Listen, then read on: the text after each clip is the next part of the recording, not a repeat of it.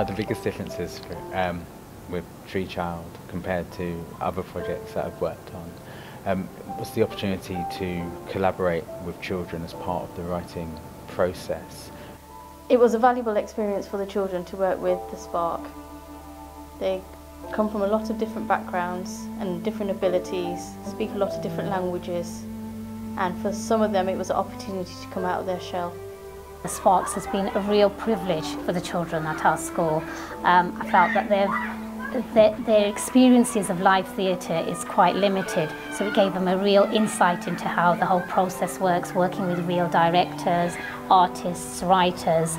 And in a way I feel as if the children have been quite empowered by the whole process, because it's as if their ideas, the ideas that they've developed have actually been noted and used within the actual production of the Tree Child. Since working with the Spark, I noticed there were some children who were usually quite reserved, a bit shy about, even in the classroom, reading a character's description or reading out of a book, but they became more confident, and their imagination when coming to story writing, also that improved as well.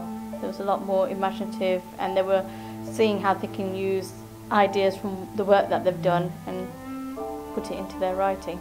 It was wonderful to be able to go in and build up a relationship with several schools, and then over time get them more familiar with the working practice and with the story and the piece.